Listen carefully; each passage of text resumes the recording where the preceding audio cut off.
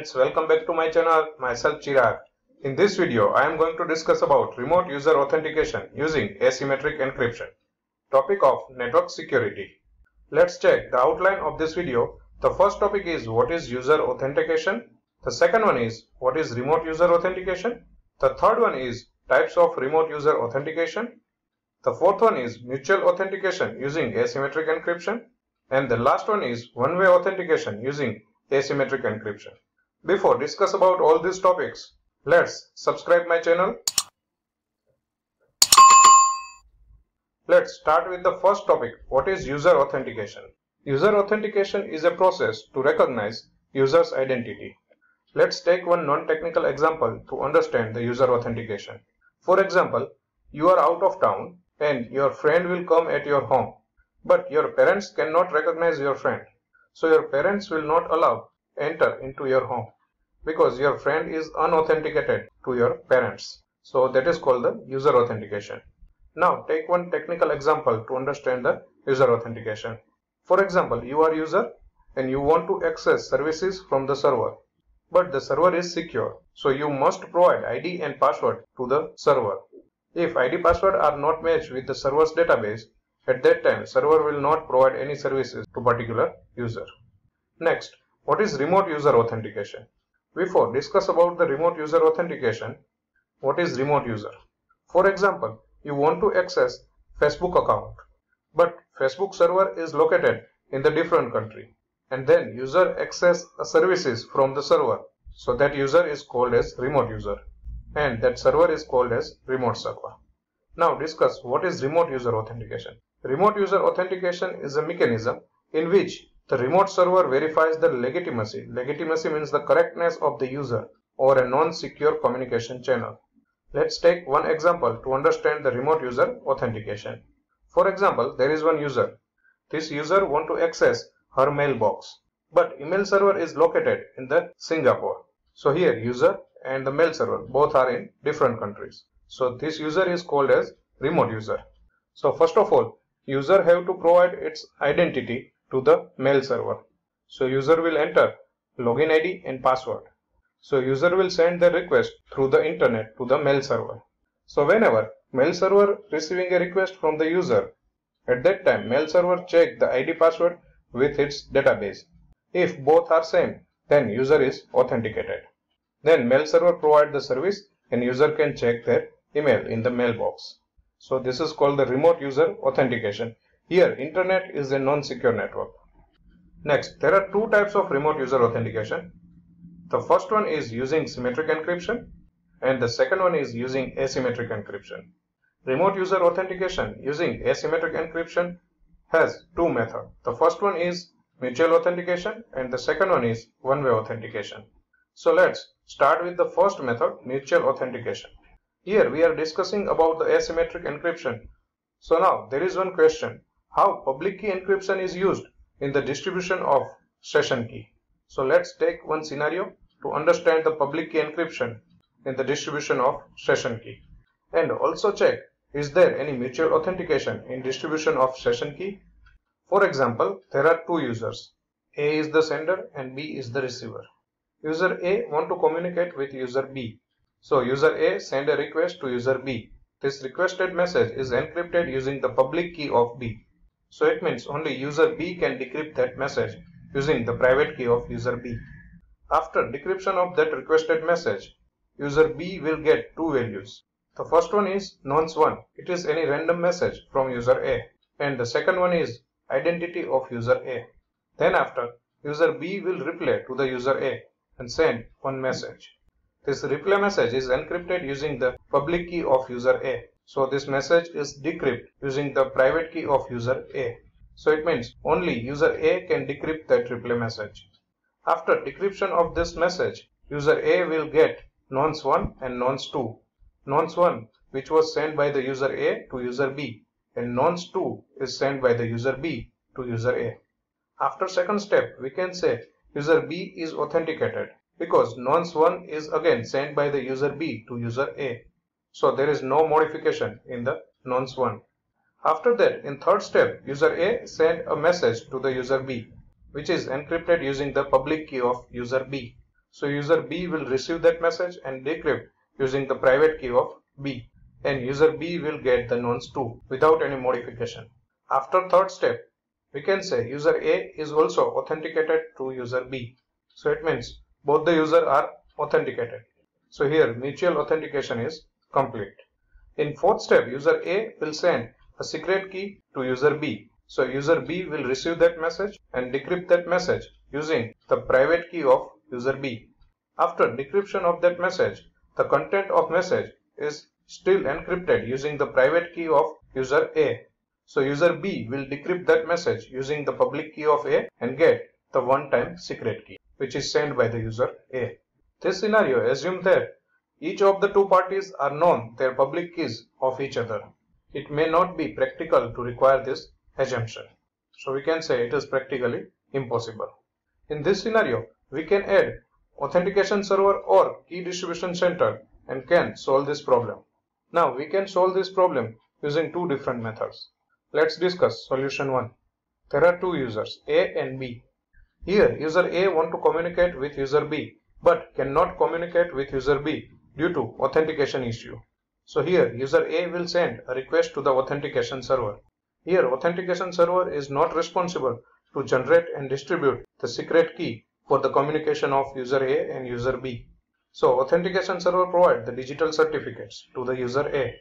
In that reply message, the first portion is the digital certificate of user A and the second portion is digital certificate of user B. Both the digital certificates are encrypted, which are encrypted using the private key of authentication server. User A will decrypt both the digital certificate and get public key of user A and public key of user B. Public key of user A is already known by the user A. After that, in third step, user A will send a message to user B. In this message, user A will include both the digital certificate and also include one encrypted message. So user B will decrypt both the digital certificate using the public key of authentication server and get the public key of user A and public key of user B. In third message, user A include the session key, which is encrypted 2 times. So first of all, user B will decrypt that message using its own private key because the message is encrypted using the public key of B. After decryption of the first portion, the user B will get another encrypted message. This message is decrypted using the public key of user A, which is received from the digital certificate. And user B will get the secret key, which is shared between the user A and user B.